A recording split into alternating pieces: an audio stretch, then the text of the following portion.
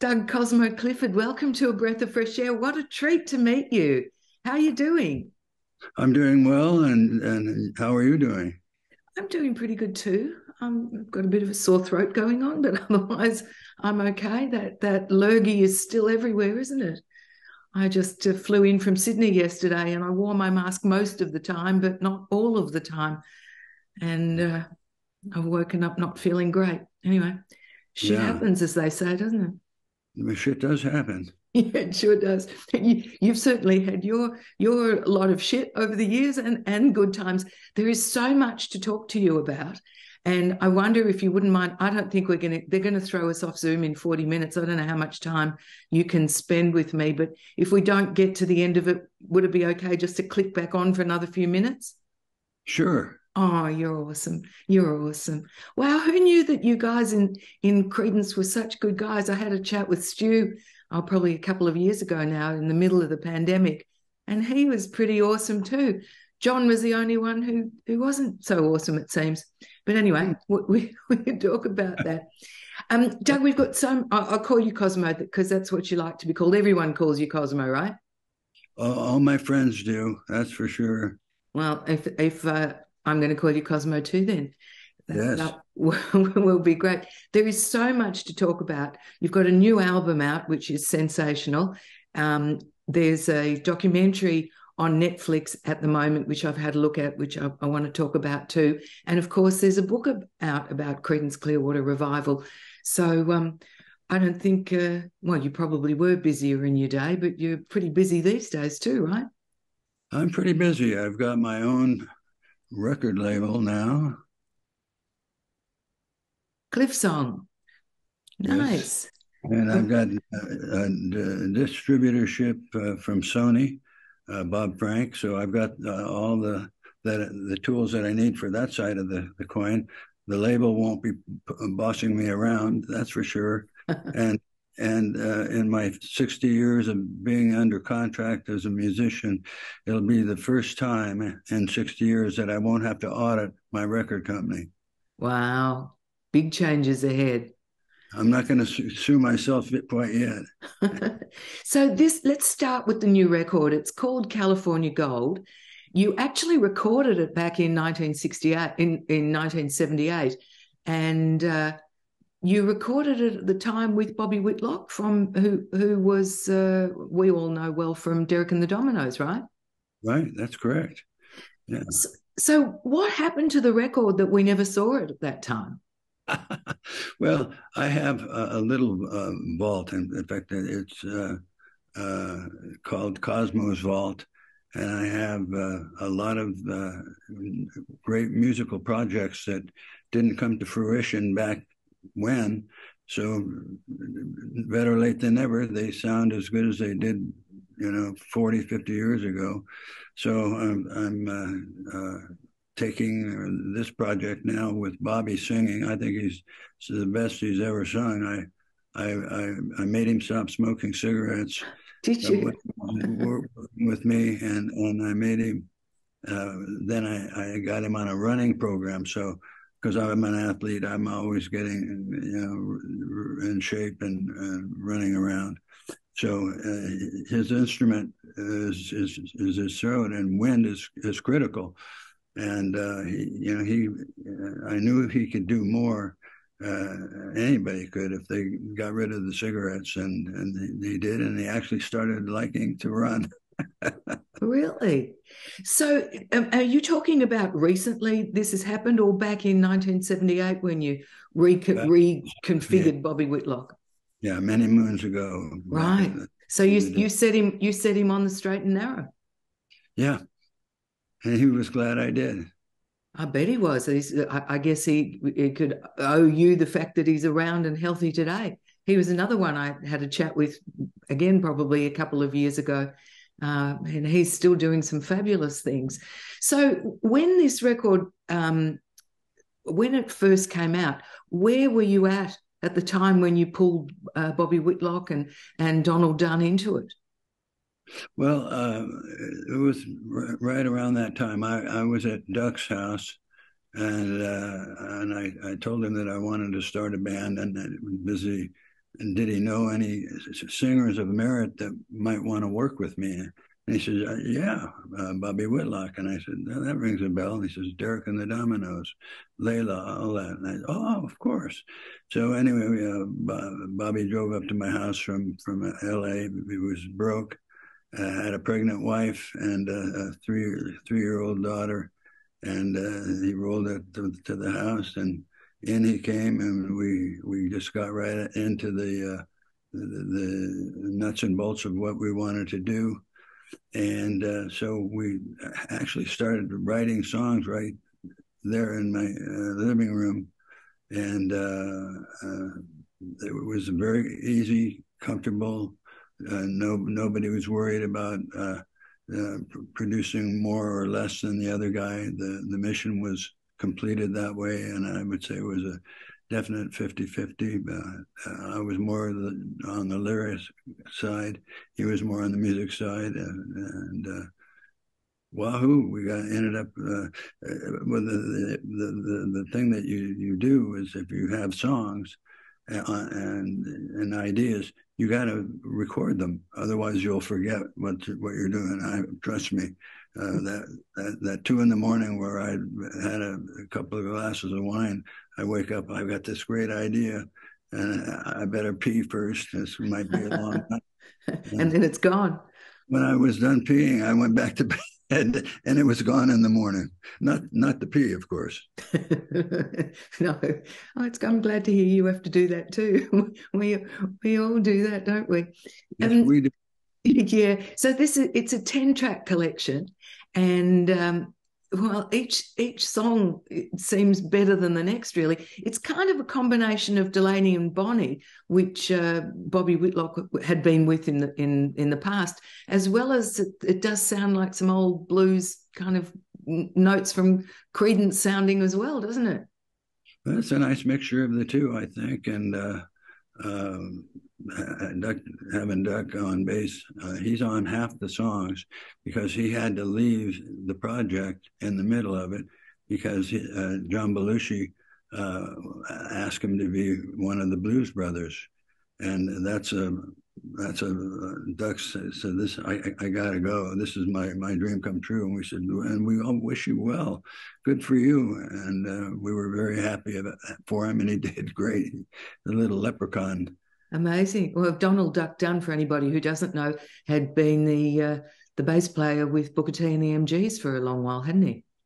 Yes, and I'll bet you not everybody realizes that Booker T and the MGs was the house band for Stax Records. So when you hear Otis Redding's record, the band behind Otis Redding is Booker T and the MGs. Huh? They were producers and wrote songs with the different singers, Sam and Dave, on and on and on and on. The list goes on. But Booker T and the MG, they were Stax Records. You got huge pedigree between the three of you. Quite amazing. And I guess it's no wonder that this album sounds so fantastic. Do you have a track on it that's closest to your heart? Oh gosh, the good news is there's a difference between them, and that's a good thing. You're not repetitive with your writing or your execution of the material. So I would have to say I really like "Darkest for the Dawn." That I think is the best overall in terms of writing. But it's not. I'm not saying it's necessarily a single, but I think it was the best, especially now with what's going on in the world. It's a scary, kind of a scary, good luck song. It's always dark. It's pretty dark right now. Yeah, it is, isn't it? Does it surprise you that these songs that you wrote more than 50 years ago are still so appropriate today? Not anymore. It used to blow my mind, but then when you think about it, art imitates life, and life imitates art. So life is cyclical, and we're in that area of the circle where it's pretty rough out there. Yeah. And everything old is new again, which we can see with the music. It's very hip to be producing 70s type sounds now, isn't it? Well, I sure 70s were real good to me. So yes. They were, weren't they? Can we talk about Creedence and the years that you were with that band? And it always surprises me that your contribution was so huge, but you guys were really at the top only before you disbanded. It only lasted about 3 years. Of course, you'd been playing together since what, about 1958, and you were all school friends apart from Tom, who was a few years older. Right. Well, who knows what the tide will bring. We were on as you say, quite a treadmill. We were always recording, bridging the gap between albums with singles in the middle. Nobody did that back then. They said you're wasting a single. It should be there to sell the album. Well, the way it worked, we had these singles in the middle, and then albums that were singles loaded. So the ones in the middle did very well with the ones that were surrounding them. So we were always recording, always rehearsing, and always touring. It's a busy time. I wonder how many people realize that you'd been playing as a band for probably around 10 years before you broke through and had that first massive hit. It was exactly 10 years. And at that time, Tom was the singer. It was Tom who brought us in to the studio. He had a band, and they were prototypical musicians. Tom had a vision of recording a couple songs, going to L.A., Los Angeles, Hollywood, whatever, where the record companies were, and to take the demo in and try and get a record deal for him and his band. Well, his band said, "Are we getting paid?" He said, "No, it's costing me a fortune and my time." And they said, "Are there going to be any chicks there?" "No, it's going to be a recording session." And they said, "We'd rather work on our cars." Oh my goodness. In come the Blue Velvets, instrumental trio, John, Right. Stu, and myself. And he came to us and asked if we'd back him up. And we said, "Make a record?" And he said, "Yes." We said, "Yeah, of course we'd want to go. Are you kidding me?" And that's how it all started. Tom was the guy that made it possible with being able to finance a project, and also we were able to start recording early with the mindset that the way you make it is in this business is to have a single on the radio. And so our dream was to have our songs played on the radio. Well, they've been playing them for 54 years. Mission accomplished. Absolutely. Which was the first that got played? And what was your reaction when you heard it on the radio? Well, we were a band called the Gollywogs for a while. We didn't give ourselves that stupid name. The owner of the record company did, but that's another story. We had a song called Brown Eyed Girl, and it wasn't Van Morrison's Brown Eyed Girl, it was ours. And it got to number one in regions in the Bay Area where we lived. Down south, San Jose was number one. And up in Sacramento, north of that, it was number one. It was number one in a couple of other markets, and enough to get us some money. And what we did with the money was we didn't buy a car or work on our cars. We bought instruments, so we were able to get new instruments by virtue of having a record being played on the radio. And being played on the radio was great. And I was going to San Jose State University at that time. Stu and I both. What were you studying?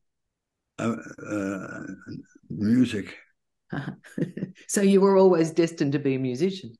I got into history for a while, and it was the same subject because history repeats itself. So anyway, boom boxes were big back then, and in between classes, at any rate, you couldn't play them in class.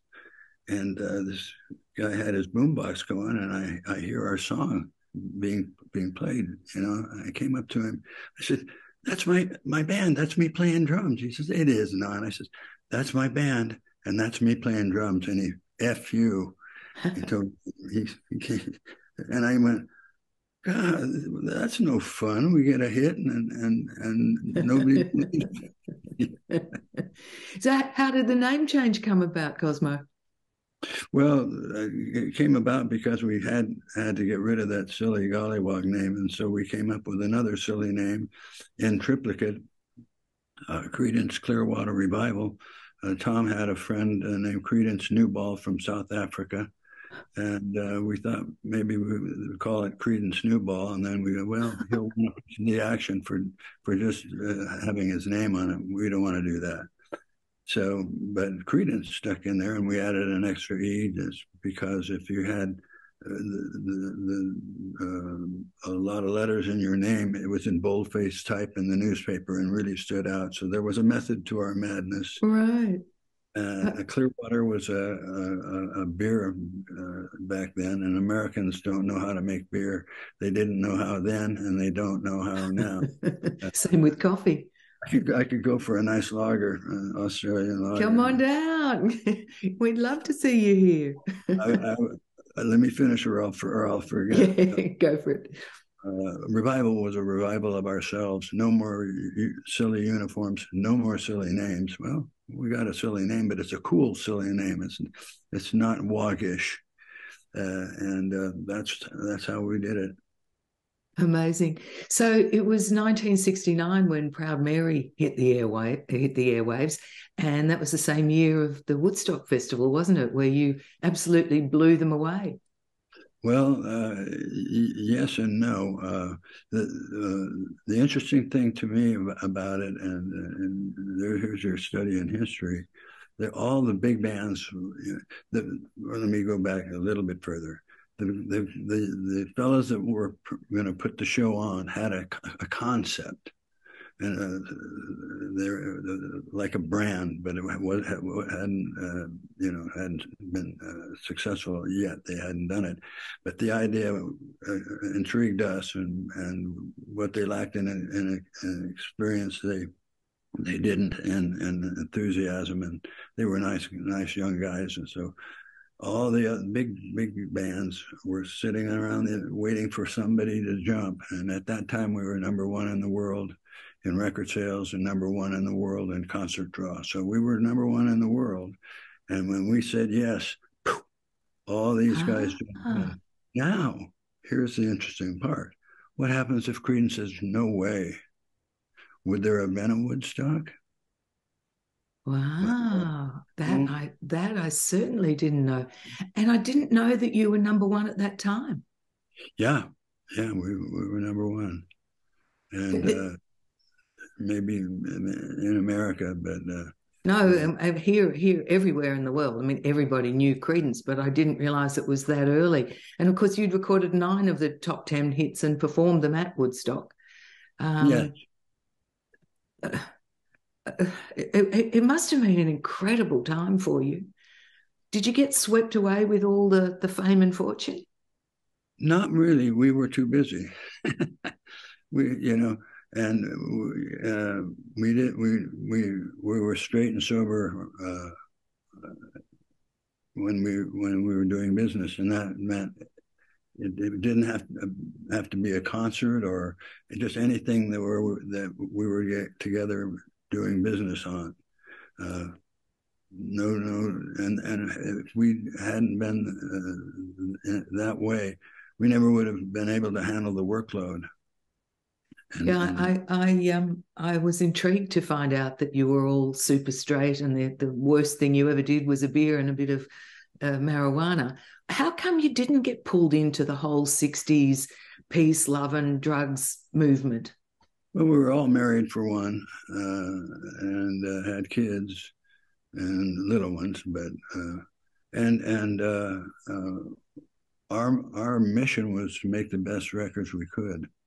And we saw the other bands in town, the Grateful Dead and bands like that. They were so high, that they weren't even in tune, and they were giving each other five coming off the stage saying, "Wow, we've never sounded better. We've never played better." And so we made a pact at the Fillmore West at that time, because this is before we had hits, and we will not. The music will get us high. No beer, no wine, no alcohol, no nothing else.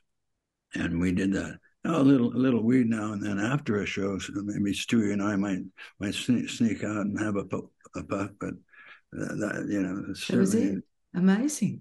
So I mean, the whole audience would have been off their faces, and you guys were all straight. Yeah, making but great music. We were high playing the music. There's a documentary out on Creedence now, live at Royal Albert Hall. Yeah, I know. That was my first it's trip fabulous. to Europe. It was a big deal because we were playing in the Beatles' house, and we wanted to be number one, and we had, had it a little bit in the States, but we wanted to be number. Well, Paul leaves, and then, well, it was, waving the white flag. We didn't even have to fight for it, but we did anyway. We played. I'm an athlete, and I'm very competitive, and I really wanted to shine in the Beatles' house, and I had an extra focus on that show, and I saw a couple of faces that I had recognized. Well, you did it. You were completely number one in the world. They'd broken up, and the timing was perfect. What goes through your mind when you look at that documentary now, when you watch yourself play in Albert Hall? What makes me, I'm 160 pounds. You weren't an athlete then. I was playing like, it was 300 pounds. I was just beating the living crap out of those drums. And that's how I played then, because I could. And I've retired from touring now, but to get the power that I had then, was a totally different shift. I used martial arts techniques with my wrist to get that power, because I was you haven't probably seen. Have you seen the documentary? I've seen some of it. I actually sat down this morning I'm going to have a slugger, not a boxer, and I would just. People were, after they saw it, they said, "Jesus, you just beat the crap out of those drums." I said, "I'm playing rock and roll, man. I'm 25 years old. I have a lot of adrenaline in me, and that's what happens." And I only broke one or two cymbals in that show. Wow. It's pretty demanding, isn't it, to play drums like that? It's like a really huge gym workout.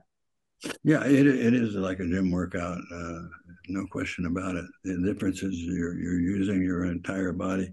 Your feet, you're sitting down, so you're using your feet, but you're not using them to run. You're using them to play. Bass drum here, hi-hat over here, and then the upper cymbals, hi-hats, and ride cymbals, and that sort of thing up here, and tom-toms with your hands. And then as the drummer, you're carrying that beat. You're kind of that bass level that's got to keep propelling everybody else forward, don't you? You can't just take a rest for a couple of minutes. Oh, there's no break. No, there's no break. There's just the love of what I do. There's nothing like playing for an audience that is definitely into what you're doing, and that's money can't buy that. Yeah. Can you still play like that today? No. Stu and I had a band, Creedence Clearwater Revisited. We broke it up 2 years ago. Did that for 25 years, excuse me. But I could use my arms to a certain extent, but I found that the wrist got, and then I brought the drums in a little closer to my body, so I wasn't reaching, and then using the technique of the martial arts to play fine for an old guy. It's amazing that you weren't more injured. I mean, I know as a journalist, you get these RSI, repetitive strain injuries, from doing the same hand movements all the time. And of course, that's what you were doing every day, every night for so many years. Yeah. Well, a nice gene pool, I guess. Yeah, must be. I didn't have such luck for sure. And one of our very favourite albums from Creedence was Cosmo's Factory. And I believe there's a fabulous story about how that got named that, obviously Yeah. after you. Can you tell us about that? Yeah. My my house, before we had hits, the house I was living in had a gardener's shack, and it was only maybe 12 feet by 6 feet, really small. But it's the only place we couldn't do it in the garage because the cops would come, and so we tacked rugs on the walls, and it was in the back behind the house, so it wasn't crazy for the neighbors. Uh, but everybody in the band smoked cigarettes but me. And, so I'm in this little shack and there's no window and I'm playing away and we're rehearsing. And finally, I just got up, I threw my sticks on the floor and I said, "You guys are killing me with your cigarettes," and I went outside and took a few deep breaths, and Tom came out and said, "It's better than working in a factory somewhere." So my wife's an artist. I got a couple of different colors of paint, and they got a 1x4 piece of wood that's about that thick, and it was about that big, 18 inches. And I wrote the factory on it, nailed it on the door. So when we had a hit and had money coming in, we rented at least a factory, an old wooden factory, 2 stories down in the industrial section of Berkeley. And we could drive our cars in and we could play any hour of the night or day as loud as we wanted. And so that became Cosmo's Factory. Oh, what a great story. Thanks for sharing that, Doug. Sure. What do you think the success of Creedence Clearwater Revival was due to? Because you guys didn't sound anything like what was going on at the time, did you? That's why Oh, we were unique. And if you put your history hat on and go back to the beginning of rock and roll, that's pretty much what our bare bones attempt was all about. That's what we grew up playing when we were the Blue Velvets, and when Tom was making these demos and back then. So we liked it, and we some of it came out of Memphis and the Sun Records and then Stax on the rhythm and blues side in Memphis, and so that was what I listened to, and I taught myself how to play drums up the radio and from records that I would buy, and I used my books as drums, set them up, and pencils, and then a little brass light that had a twist neck, and I would play that. And my mom came in one night and said, "Are you doing your homework?" And I said, "Yes, Mom." She says, "Why aren't your pencils sharpened?" She She caught called you me. out. I don't want to poke my finger. That's awesome. But I Wait, was doing homework. yeah, In the which long proved run. very lucrative in the end, of course. She must have been very proud of you. Did she see your success? That was what she wanted to do, but she got married when she was young, 18, and that was her dream. Now, on the other hand, my dad was the opposite. He hated the music and was a bit of a racist, and I was buying black music, and so I only played them when he wasn't around. I would play them and put my head next, on the speaker. And I didn't want him hearing it because he had threatened to break them. Right.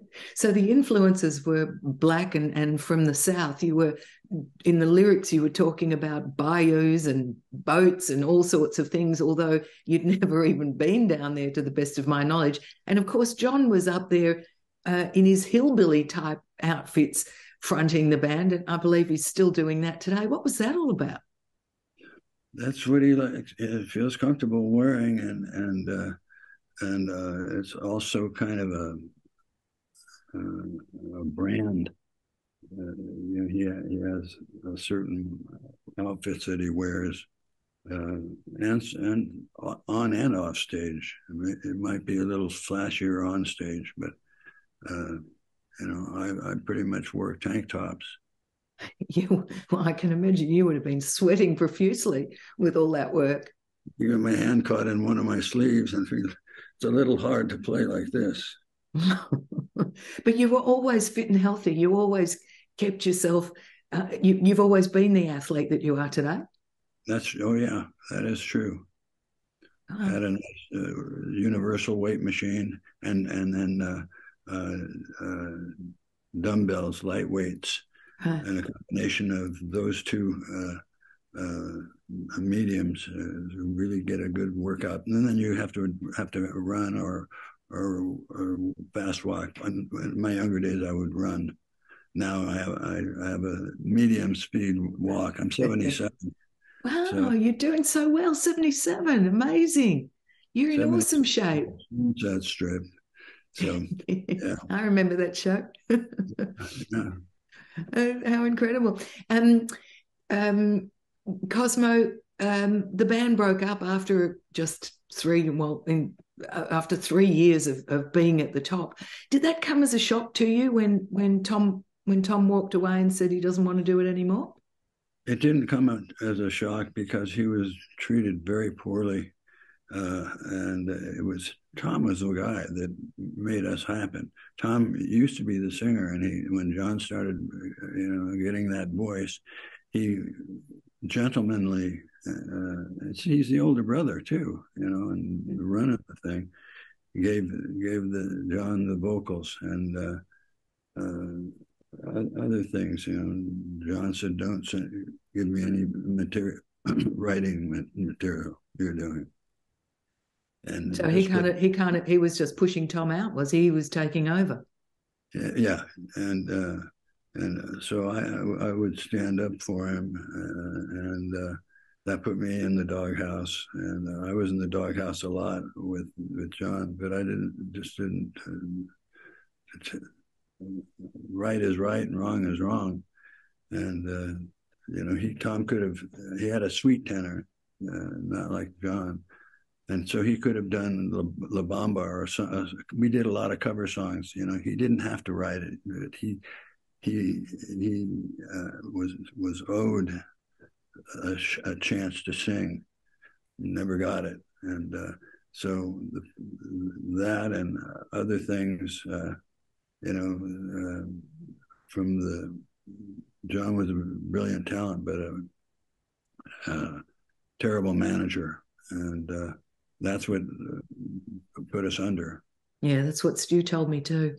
He was telling me all about that, and John drove you really hard also.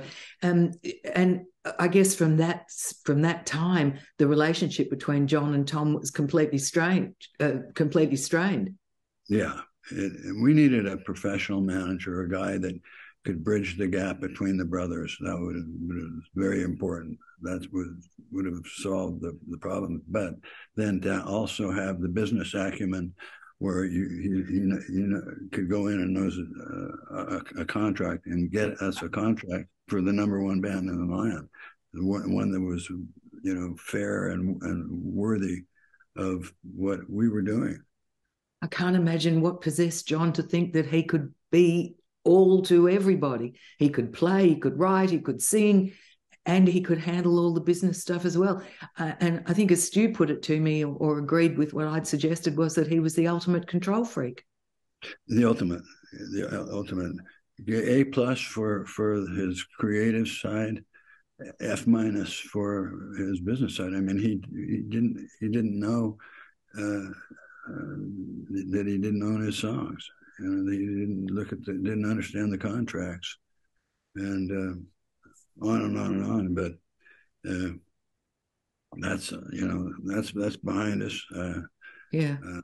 Didn't you guys kind of arc up and try and shape it differently, or he was so in control there was nothing that you could do? Yeah, that was pretty much it. You know,